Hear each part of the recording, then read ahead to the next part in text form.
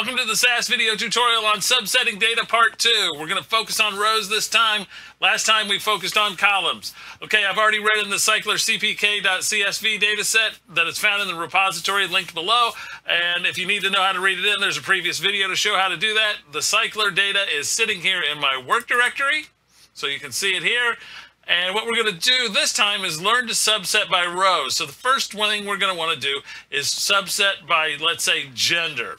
Okay, and we'll just pull out the males at the moment.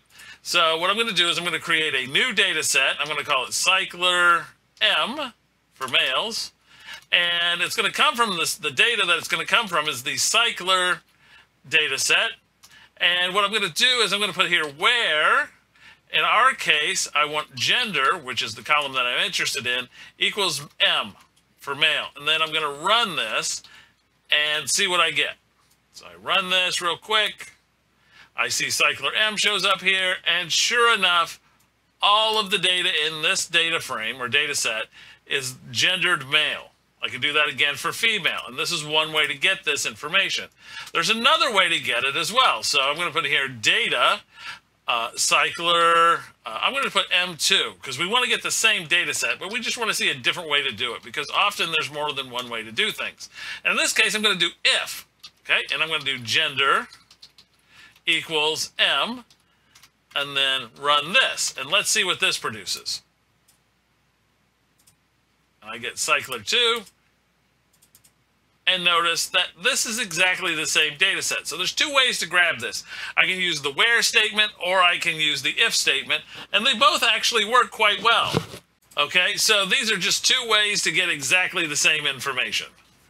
Now, what I can also do is add other pieces of information in here to help pull out different types of information. So data, cycler, let's suppose now I'm interested in treatment. So I'm interested in cycler T. I'm going to call it for treatment. It's going to come from the cycler data set. And I'm going to, in this case, put if here treatment is in a specific range, so or a few values. So in our case, it would be H and let's say L. So this should grab all of the data rows that are either H or L.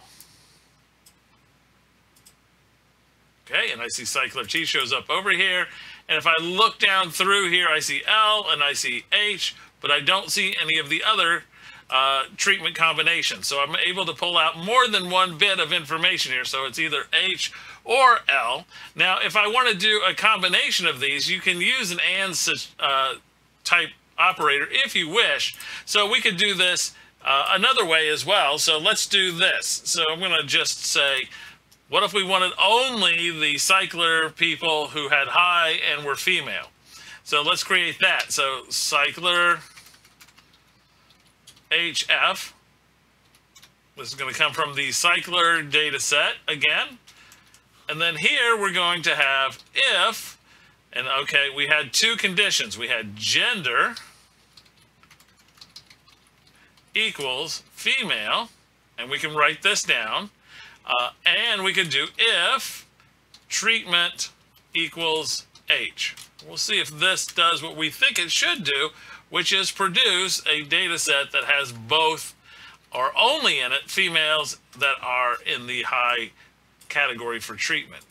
So I run this, I look over here, I see HF, open it up, and sure enough, they're female in the high category. Okay, so that works. There's another way to try to do this as well.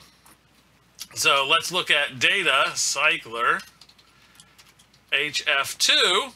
And again, we're going to use the same data set that we're coming from, cycler, because we're actually not changing cycler ever. So here we could do if gender equals female, and then we could use the ampersand if we wanted to, and then treatment equals H. And run this and see what this produces. And what I'm trying to do is show you different ways of getting to the same thing. There's more than one way to do things, and getting used to that is important when you deal with SAS. So if I look at both of these data sets are identical, And that's what I wanted to show you, that there are more than one way to get at these things. So I have here an OR statement by using the in, and it just gives a list of what it should be. I have subsetted by female, I've subsetted by treatment equals high, and I've done it again. So there's more than one way to do this. And as we go along, we'll learn subsetting for different things using different logic operators. But these are the simple ones at first, and now we can jump to part 3, which is the next video.